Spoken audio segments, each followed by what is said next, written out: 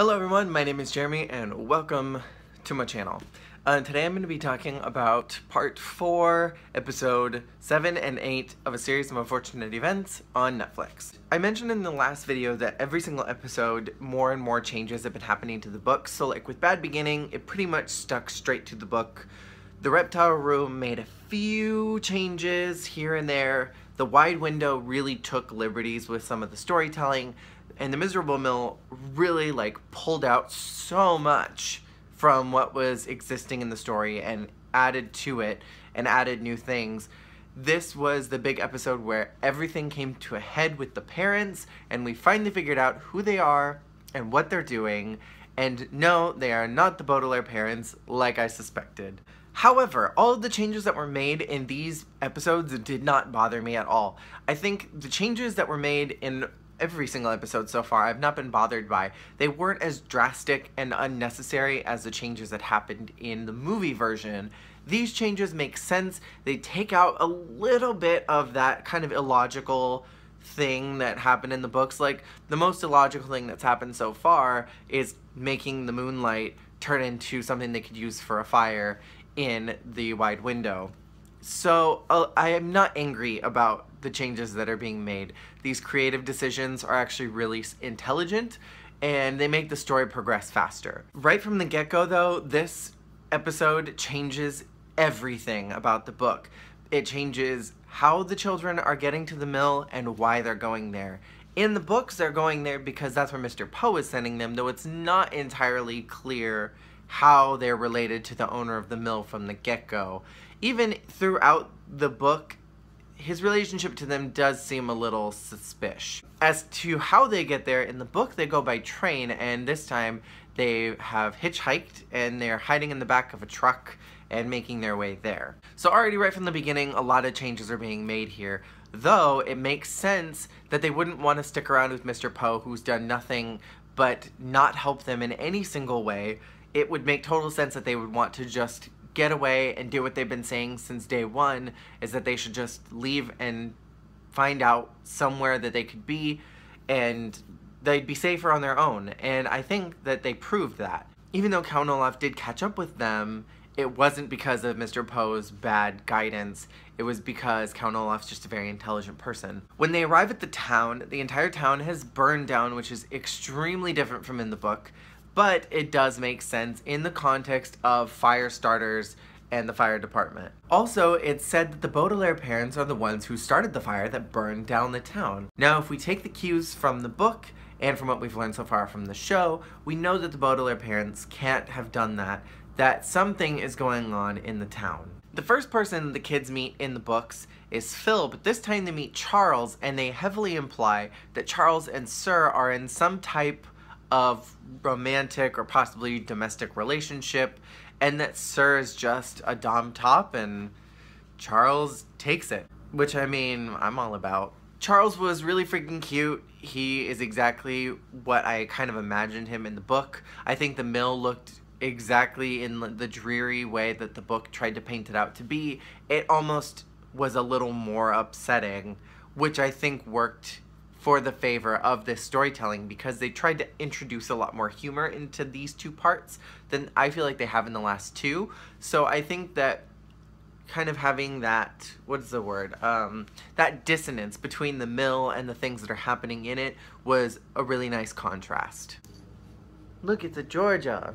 We learn in this story that Dr. Orwell is Count Olaf's ex-girlfriend, and they had a bit of a, they had an interesting relationship when they were still together. We also learn that Dr. Orwell has not just hypnotized Klaus, she has also hypnotized numerous people in the town, which I think, in the context of what they've created for this town's lore, it makes so much sense that Dr. Orwell would want to keep practicing her experiments, and Sir gets free labor, as long as she still gets to practice whatever she's doing, and he kind of just lets things happen without questioning it. The library in the town is much bigger. In the books, there were only 3 books, and in this one, there just seemed to be 2, and one of them was just multiple copies. I love, love, love that Dr. Orwell was played by Catherine O'Hara, who, for any of you who remember, she played Justice Strauss in the movie version, so I was really, really happy to see that they were able to bring her into this story, and I'm hoping that we'll get to see maybe a couple of those other characters show up. Like, I would absolutely die if they could get Meryl Streep to come in for something. I could not even. Seeing Neil Patrick Harris in drag was awful and simultaneously just wonderful at the same time. He gave me everything that I needed, and it was exactly the Shirley that I pictured in the book. That's the thing about this particular episode, more so than the other ones, is that everything looked exactly how I thought it would in my head. Like, the reptile room was beautiful, and it perfectly encapsulated the book, but it did make some changes.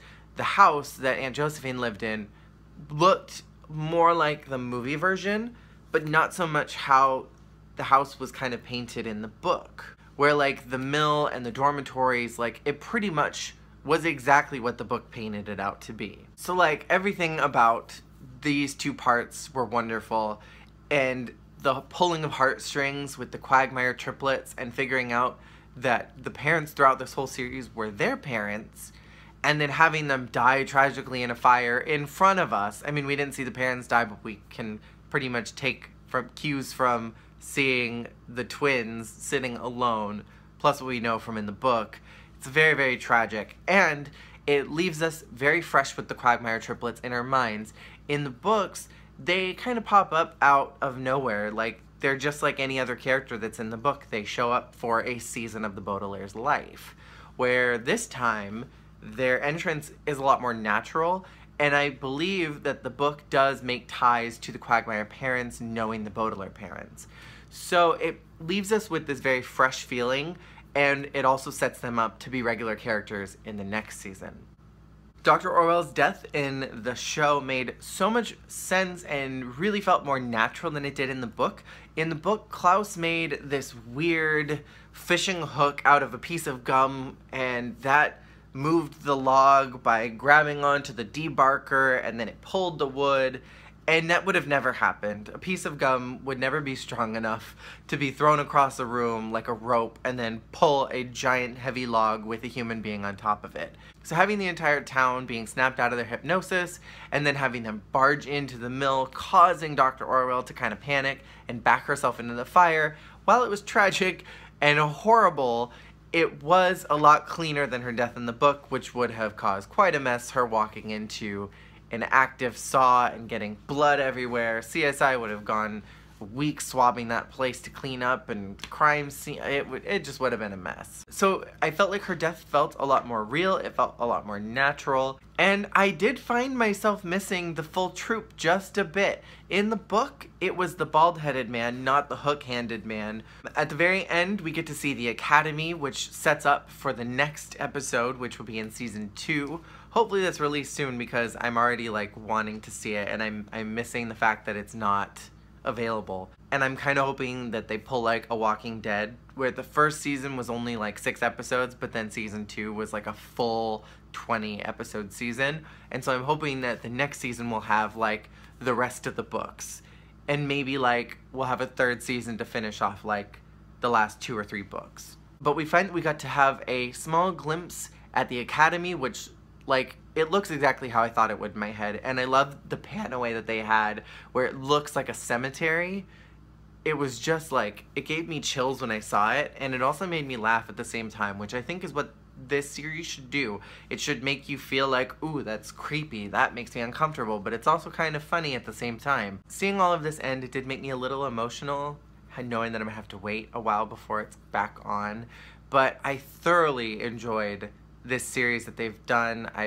I really am glad that it's being done, and it's being done close enough to the books, unlike the movie, which did make so many changes and take so many liberties, and I'm not angry at all about the changes that have been made, especially to this one, because I would say that this one, more than any of the other ones, has had the most changes to it, but the changes they made sense. So let me know what your thoughts were in the comments below on these 2 episodes, as well as the series on whole. I would love to read your thoughts. Thank you, and I will see you all again next season, and probably a lot more often on this channel. Thank you guys for watching. Bye!